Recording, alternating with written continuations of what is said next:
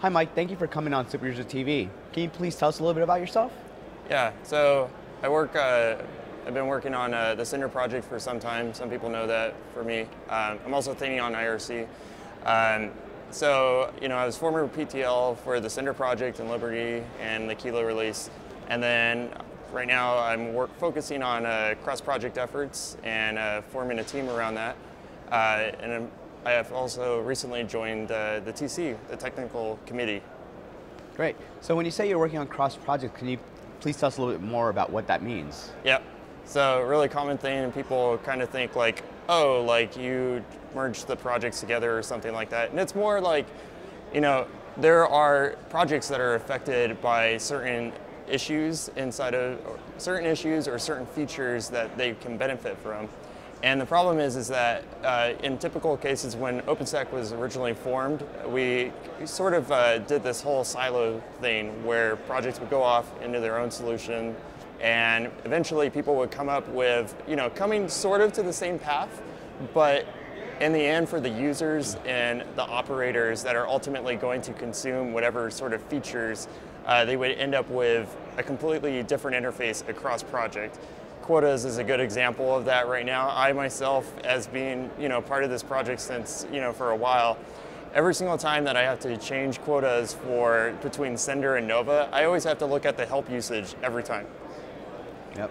So to enable this type of collaboration in the community, what changes are being made to processes to help foster cross-project collaboration? Yeah. So originally, so cross-project team originally I think was like, maybe at the most like maybe 5 people that would show up to this meeting, and that maybe had an interest in it for different reasons or whatnot. But like when you look at OpenStack today, with the big tent, like we have 50+ projects at this point, and so getting collaboration across all those projects, 5 people, that is not representing all of those teams, So in order to actually make progress in that area, we need like real people that are coming from those projects, that understand those projects and understand how they work, and then as well as having an interest in this sort of cross-project problem.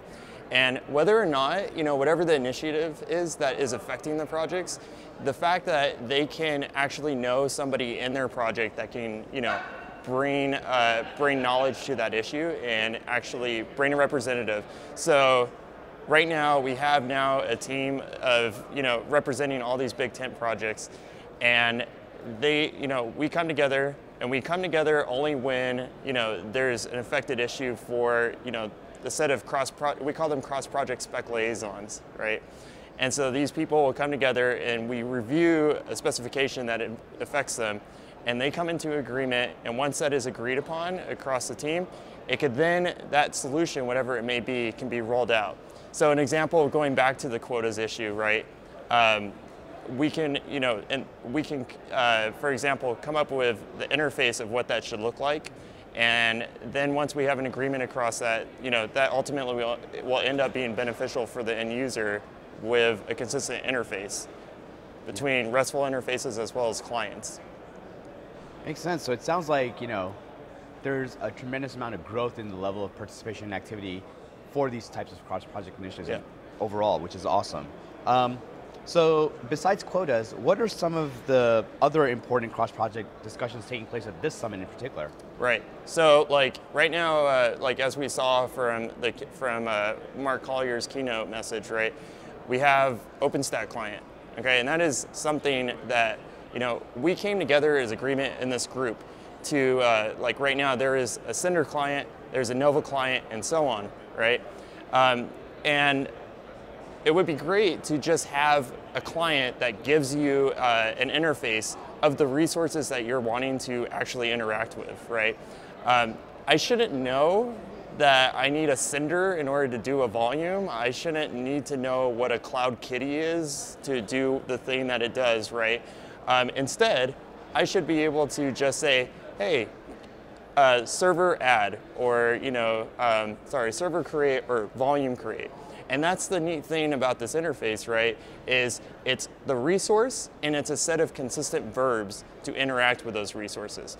And that right there is like hugely beneficial, going back to the quota issue, where I myself can say, I want to do OpenStack, so the command would look something like OpenStack quota set, and then I can say dash dash whatever the resource is, volume, instances, vCPUs, memory, whatever it may be. I just say it right there, and that saves me time as a contributor to this project to not have to dig through the help usage. It's just a much better user experience. And going along with that as well, right? We want to keep that consistency going. So there's also standardizing on the service catalog. Okay, so and with this particular initiative, right, we have right now where if you go to a variety of OpenStack public clouds and you're wanting to actually consume, like, say, for the compute service or the volume service. That is not what it is today. It is whatever that the public cloud wants to actually define that resource as. It could be whatever they want in the service catalog. Us coming together and saying every single project now is going to be represented by a service, so that, once again, you don't need to know about these code names. You don't have to be lost in the 50+ projects and whatever, trying to figure out what this name means to what service. And that, it's interesting that it took us a while to get to this point and realizing that, but I mean, we're getting there now, and this is going to ultimately benefit operators in the end. Completely agree. It sounds like there's a lot of standardization efforts going on different fronts, and anytime we can make things intuitive through standardization or classified work, life is good. So thank you so much for sharing that, and thank you for joining us on Superuser TV. Yep, thank you.